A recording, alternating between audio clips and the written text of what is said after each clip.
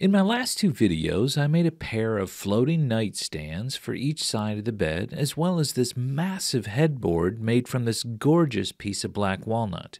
Well, they turned out fantastic, but now I need to sort of balance things out a bit by making something for the foot of the bed. I need a place where I can sit down and put on my socks and shoes and to contemplate the complexities of life. Like, why is the word abbreviated such a long word? Anyways, I designed this little bench after taking some inspiration from some Japanese-style pieces. I particularly liked the idea of incorporating this tusked mortise and tenon joint, but I've never built anything using this before, so it ought to be a pretty decent challenge, and hopefully I can learn a few things along the way. Now, to visualize it in the room, I took a picture and I imported it as a canvas into Fusion. I scaled it to the right size, and there you have it. This is what it'll look like when I'm all done. I think that'll be perfect. All right, let's build it. My neighbor picked up a big slab to make a headboard out of, and I told him that was a ridiculous idea and that no one in their right mind would ever do such a thing. So I cut it in half, and I'll make my bench from the pieces. And after doing a little measuring, I was pretty sure that I could actually get all of the pieces I'd need from this one slab. I just had to channel my 1987 Tetris skills to make them all fit. But after laying them all out with tape, I was pretty sure that I had it all mapped out. Next was getting them cut out. I used my track saw to rip a straight edge down one of the pieces. One issue I had, though, was that the saw didn't plunge deep enough to get all the way through the slab. So once that cut was done, I had to go back and finish it up with a pole saw. But it worked. And then I cross-cut the slab to finish cutting out what will be the top of the bench. Now with that done, I could move on to the table saw to make some more cuts. Now this was a big 2-inch thick piece of hardwood, but I just made sure that my blade was sharp and that my feed rate wasn't too fast, and my saw didn't have any issues with it whatsoever. Next stop was over at the miter saw to cut some of these pieces to length.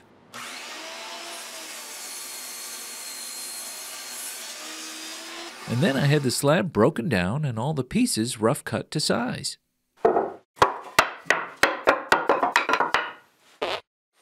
Next was getting the pieces to their final thickness.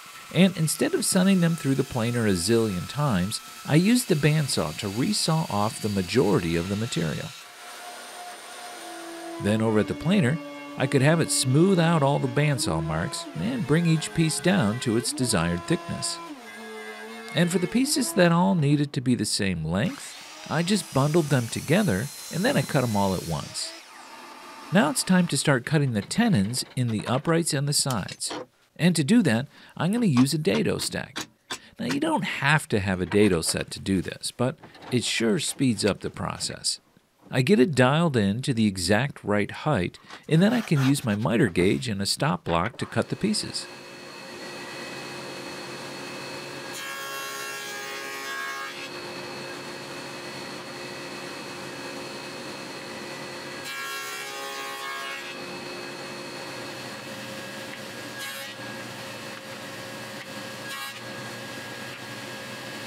And once I had the tenons cut on the one end, I could use the flip stop on my miter gauge to help me cut the tenon on the other ends.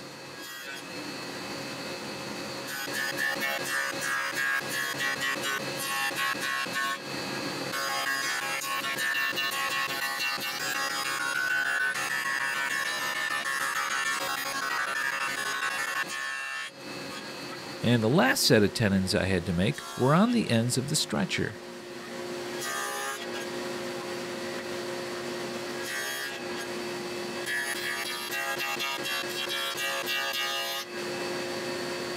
Now I can start to lay out where all the mortises need to be made in the bottoms of the bench. And once I had all those areas marked out, I could take the pieces over to the drill press to hog out the majority of the waste.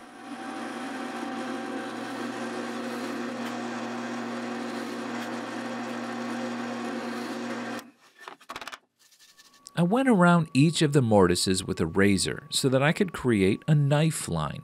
This will act as a guide and let me put the tip of the chisel right into the cut. And now, let me play you the song of my people.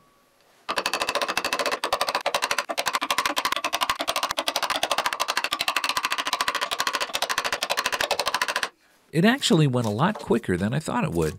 I was able to get the bulk of it chiseled out in no time, but then I ended up spending just as much time fine-tuning each of the mortises, removing a little off the sides and the bottom here and there until I had the perfect fit. Next, I wanted to give the bottoms a big round over at the router table.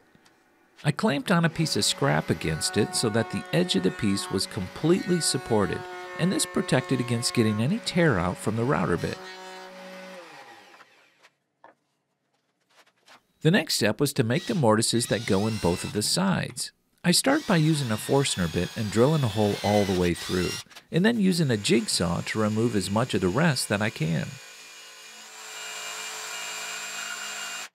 Once I had cut away the majority of it, I switched back to my chisels and used a knife line again to finish cleaning up the sides.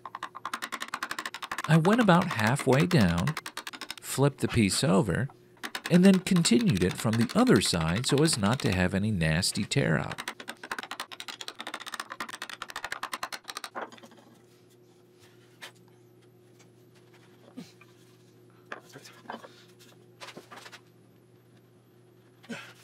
Then, when I went to work on the bench top, I noticed that the bottom wasn't perfectly flat.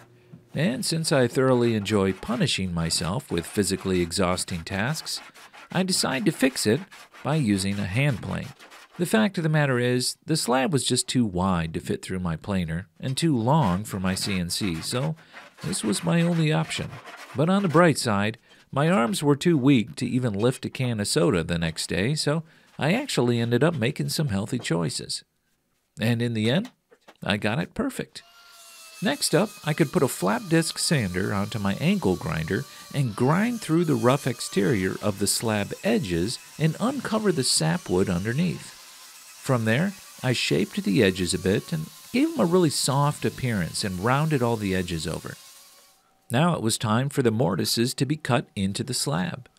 Just like in the bottoms, these mortises are going to be for the uprights and for the sides, but the difference is that the ones for the uprights will be going all the way through the slab. And like I did before, I use a drill to remove as much of the waste that I can. And since I can't heave this behemoth up onto my drill press, I use a drill guide to make sure that the holes were perfectly vertical. Afterwards, I chiseled out the mortise just like I did the others, cleaned out all the shavings, and made fine-tuning adjustments to it until I had the piece fitting in there all the way up to the tenon's shoulder.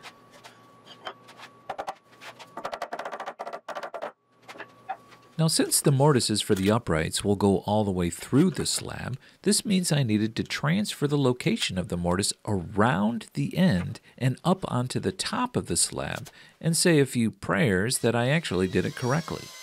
The reason for this is because I wanted to protect against tear out by drilling and chiseling from both the top and the bottom, and then essentially have the two mortises meet in the middle. But I gotta tell you, I was super nervous because if my measurements were off, even by just a bit, then the mortises wouldn't meet up and I could ruin the entire piece. But thankfully, my prayers were answered. It's hard to see exactly how well that lined up, but if I take my cell phone with its little light on there, you can see it is perfect. I actually did something right. With them drilled, this meant I could start to chisel my way down. I started on the bottom and I worked my way through until I was roughly halfway. Then I flipped the slab over and I started chiseling down from the top. Eventually, the two met to form one glorious, perfectly aligned mortise. And now I have to do it 3 more times. And the test fit.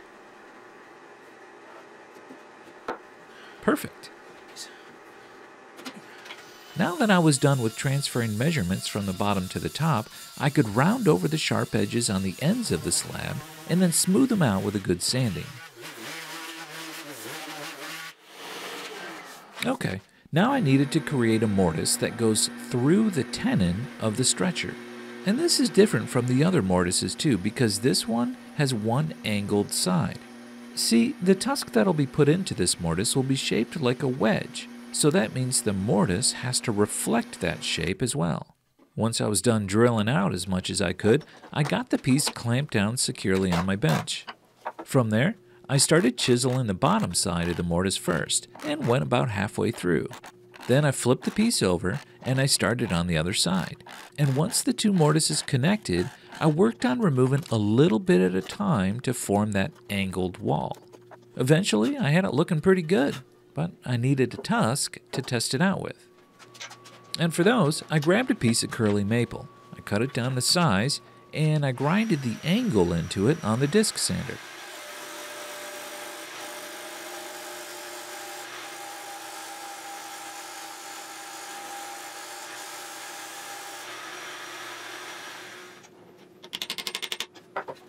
Yeah, it fits perfect. And remember, this whole tusked mortise and tenon joint is just for looks. It's like when kids these days put a spoiler on a front-wheel drive car. It's just for looks. It's not actually going to do anything. Next, I put together a small jig to hold each of the uprights in the right place so that I could drill a couple tiny holes through their tenon. Then on the bandsaw, I carefully cut down to those holes.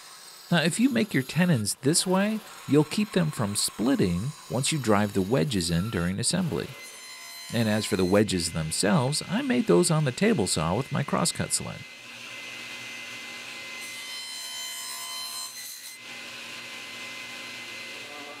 I gave all the pieces a good sanding, and then I was ready for assembly. I started by first gluing on the feet onto the bottoms. And once they were dried, I could move on to gluing the sides into place. The uprights got glued in next, and then the stretcher can be put through the sides to connect them both.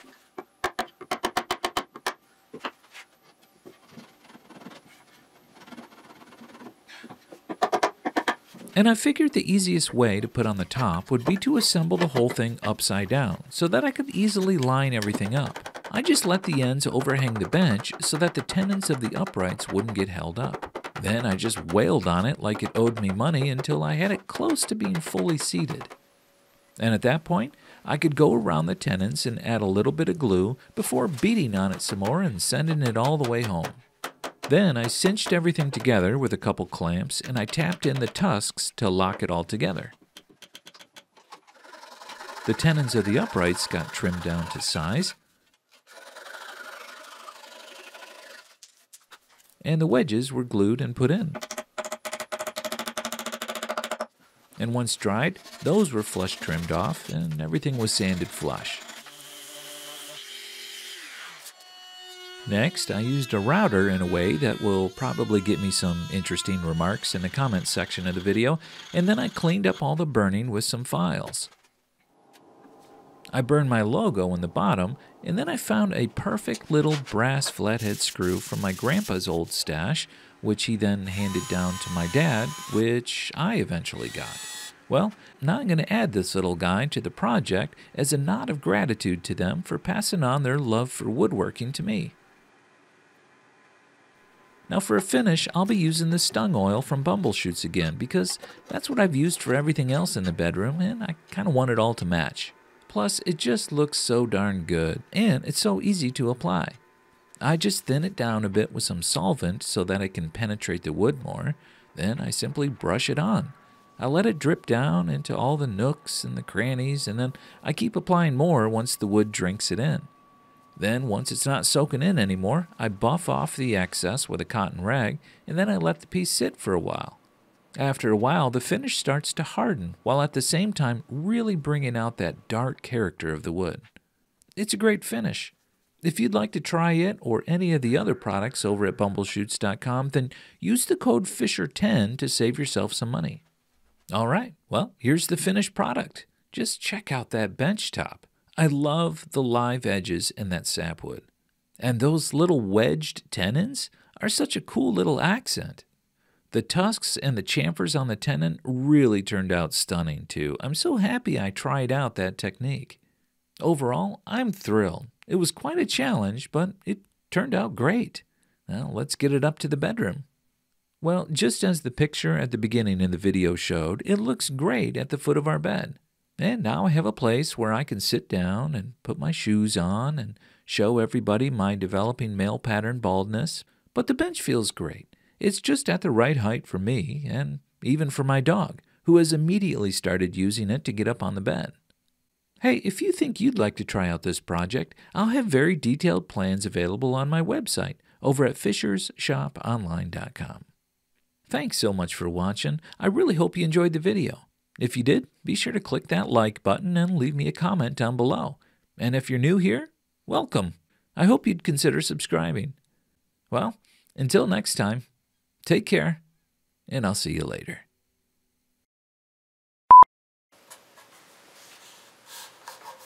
That's really good, Drew. Smear it. Why don't you want to come out?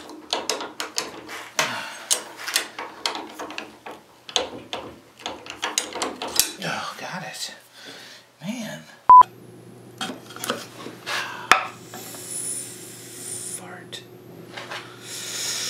Oh, a little slip like that and I'm bleeding. Dang it. Now the corner of the chisel cut my thumb just a tiny little bit. Just a little cut, thankfully. But happens to the best of us. Oh, crap. Holy crapskis. That whole thing split. Oh. Crap. Oh, crap. Jeez. Oh, no. Oh, crap. Oh, no, I just glued it to the screen.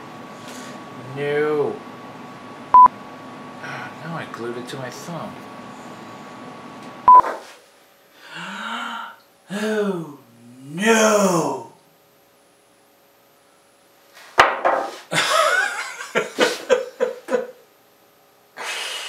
Oh my gosh. I put the stretcher in upside down. I put it in upside down! Oh my gosh. So to fix the whole upside down stretcher, upside down tusk issue, what I ended up doing was finding the exact angle of the mortise against the tusk, which should have been the top, and then making a wedge that fits that angle. And now what I'll do is I'll just glue this in down there and then flush trim it off. And that way at least the tusk is being supported equally on the mortise and it's not just pinching at the top. So hopefully that will remedy that issue, but such a bonehead mistake.